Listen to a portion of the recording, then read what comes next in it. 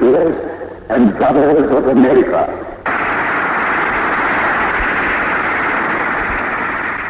It fills my heart with joy unspeakable to rise in response to the warm and cordial welcome which you have given us. I thank you in the name of the most ancient order of monks in the world. I thank you in the name of the mother of religions. And I thank you in the name of the millions and millions of Hindu people of all classes and sects. My thanks also to some of the speakers on this platform who, referring to the delegates from the Orient, have told you that these men from far-off nations may well claim the honor of bearing to different lands the idea of toleration. I am proud to belong to a religion which has taught the world both tolerance and universal acceptance.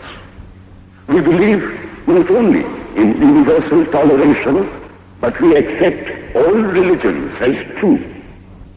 I am proud to belong to a nation which has sheltered the persecuted and the refugees of all religions and all nations of the earth.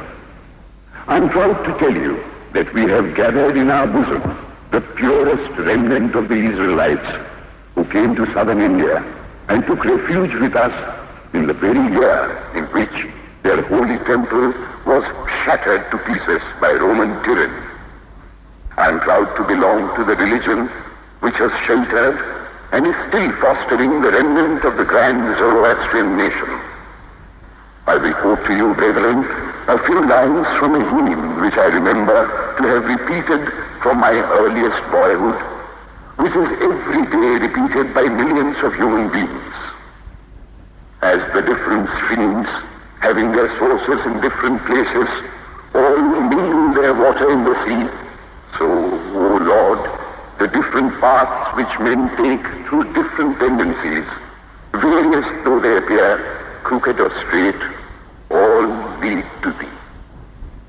The present convention, which is one of the most august assemblies ever held, is in itself a vindication, a declaration to the world of the wonderful doctrine preached in the Gita. Whosoever comes to me, through whatsoever form, I reach him.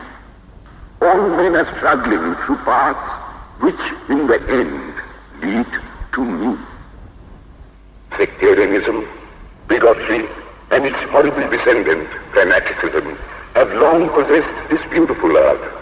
They have filled the earth with violence, drenched it often and often with human blood, destroyed civilization, and sent whole nations to despair. Had it not been for these horrible demons, human society would be far more advanced than it is now. But their time is come, and I fervently hope that the bell that tolled this morning in honor of this convention may be the death knell of all fanaticism, of all persecutions with the sword or with the pen, and of all uncharitable feelings between persons wending their way to the same goal.